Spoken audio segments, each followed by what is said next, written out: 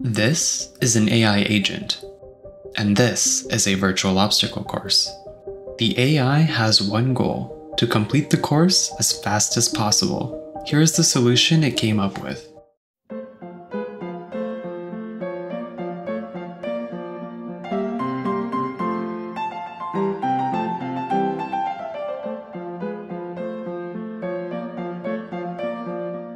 It's not exactly the most elegant path to the goal, but it's still impressive considering this AI agent started with zero knowledge.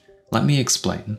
This AI was trained using a technique called neuroevolution, and just like the name suggests, it has to do with evolving brains, specifically neural network brains. I'm sure that some of you are familiar with these, but for those of you who are not, here's a brief rundown. In many ways, neural networks are like real brains. Both have neurons that receive and transmit information to other neurons, and both have connections with different levels of strength. The major difference is that real brains operate using complicated chemistry and electricity, while neural networks just use numbers. For example, a single neuron in a neural network receives input data as numbers. These numbers are multiplied by their respective connection weights before being summed together. The neuron applies an activation function and then passes on the data through outgoing connections. We can group these neurons into layers. One of these layers is called the input layer, where we feed in information to the network, and one is called the output layer, where we receive the network's calculation.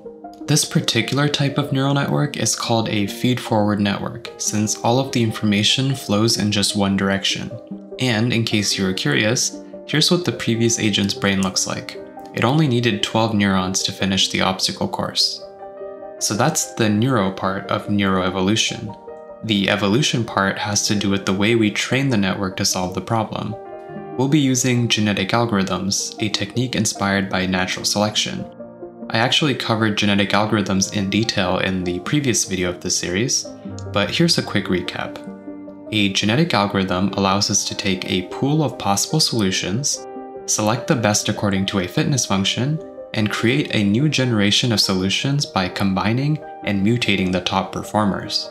This whole procedure is repeated until the problem is solved. In order to make this technique work with neural networks, we need a way to convert them into genetic code. Provided that the structure of our neural networks don't change, all we need to do is convert each weight in the network into a binary number, arrange them in a consistent order, and just like that, we have a genetic representation that we can plug into the genetic algorithm. Now that we have a good idea of how neuroevolution works, let me tell you a little bit more about the obstacle course from before. During training, I had 64 agents simultaneously going through the course each generation. Their only goal was to reach the finish line to the far right, but to get there, they needed to get past the obstacles along the way. To achieve this, each agent is equipped with some senses: 3 sight lines, and an internal compass pointing towards the exit. Let me show you the training footage.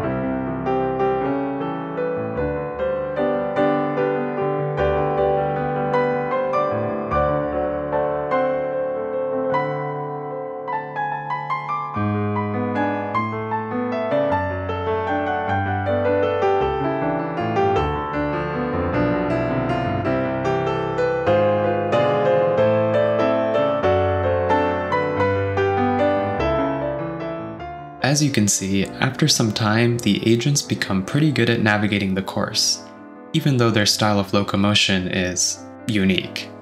Of course, for more difficult problems, we would need to use bigger and more complex neural networks, or change our approach entirely. The specific type of neuroevolution we've been using is called conventional neuroevolution, and it's where we only evolve the connection weights in the network. There are many techniques that can also evolve the structure and size of the network as well. This means that the AI could more easily optimize its brain to solve the problem. In a future video, I'll be taking a look at NEAT, an algorithm that can achieve this. See you then.